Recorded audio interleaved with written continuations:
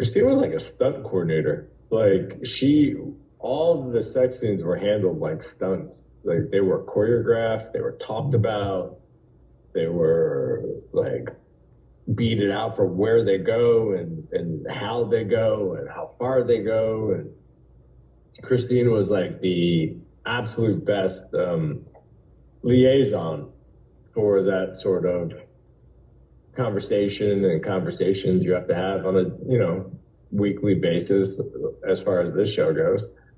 I can't imagine what her email box must have looked like from this show.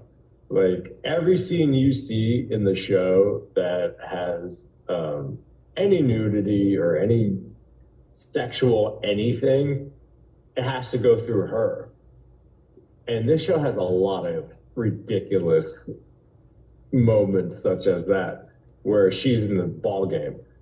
I guarantee you she's bored as hell at her next job. The next place she goes to, she's gonna be bored as hell.